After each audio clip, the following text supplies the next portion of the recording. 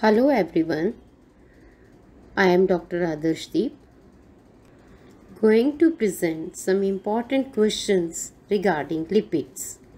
In previous session, you have studied about the lipids, its classification, structure, properties and functions. It helps you for better preparation of exam.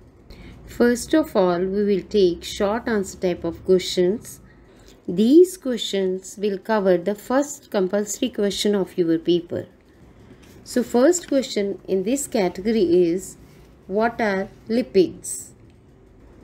You have to give the definition of the lipids.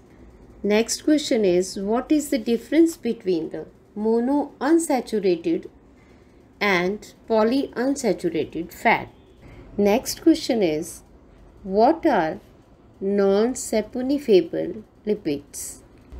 Next is, what do you mean by complex lipids? Next is, what is the use of phospholipids? Next is, how are lipids important to your body? Next is, how are lipids digested? Next is, what is lipid emulsion? Next question of this category is, what are the main types of lipids? Next is, what are lipids made up of? Next is, what is the difference between fats and oils? Next is, why are unsaturated fats considered healthier? Next is, compare the energy content of fats, carbohydrates and proteins. Next is, what are essential fatty acids? Write their source. And the last question of this category is, write the biological functions of lipids. Second category of questions are short answer questions, and you have to answer in a single paragraph. In this, question 1 is, differentiate between saturated and unsaturated fats.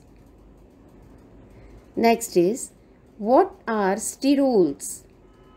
Write their functions. Third is, describe phospholipids. Fourth one is, what is partially hydrogenated vegetable oil? And the last question of this category is, explain the difference between saturated and unsaturated fats. And now the long answer questions. In this, question 1 is, explain the structure of lipids. Question 2 is, explain the major functions of the lipids. And the third question is, what are the sources of the lipids? That is all about this question session. Good luck. Thank you so much.